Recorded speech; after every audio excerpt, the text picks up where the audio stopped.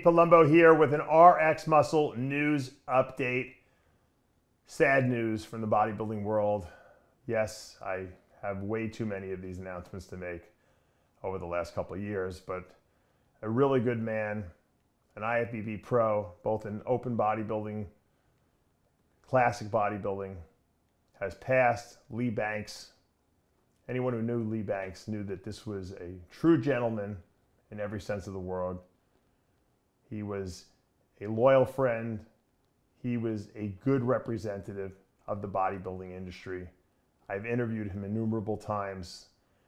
I can't say enough great things about Lee Banks. I know he used to have daycare centers where they took care of children. He made the successful transition from bodybuilding to classic, and he actually made it to the Olympia. He placed in many shows. He won the 2010 IFBB North American Championships, which I remember I was there when he got his pro card there.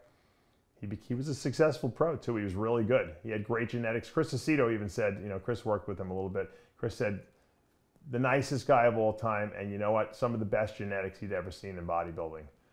But beyond bodybuilding, it was his true character that I think really impressed a lot of people. He just was a guy who, when he came into the room, he just lit that room up. You can just feel his good energy.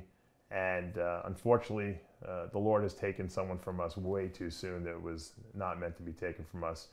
According to his wife, who posted on Facebook, he passed from a carcinoid tumor that was in his intestinal tract. And I guess his metabolism, something was acting kind of weird. He knew something wasn't really right with his body, supposedly, and he had gotten all these scans and checks and nothing was coming up. Well, his blood work was normal.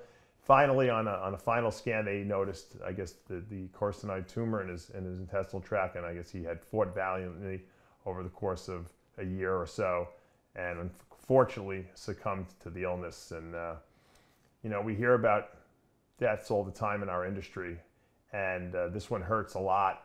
For those of you who knew Lee Banks, once again, he touched a lot of people's lives in a really positive manner, and he brought true professionalism to the sport of bodybuilding, and he always conducted himself as a true champion and as a true gentleman. And I don't think there's a single person in this entire sport of bodybuilding and fitness that would say that Lee Banks was anything other than a great representative of the sport and of humankind, because he was just that good.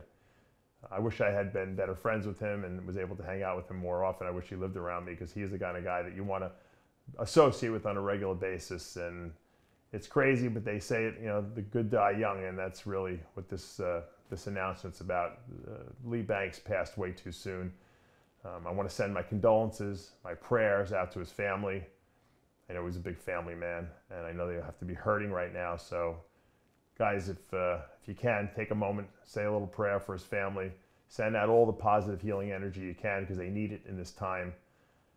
No one ever expects to lose a loved one, especially at such a young age, in such a terrible way, because cancer is not a fun way to go out, as we all know. For anyone who knew someone who passed from cancer, I just want to lead it.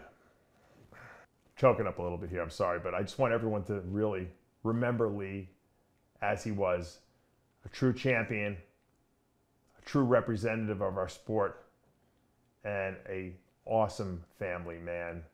Lee, I know you're up there looking down right now and inspiring me to say the words that I'm saying.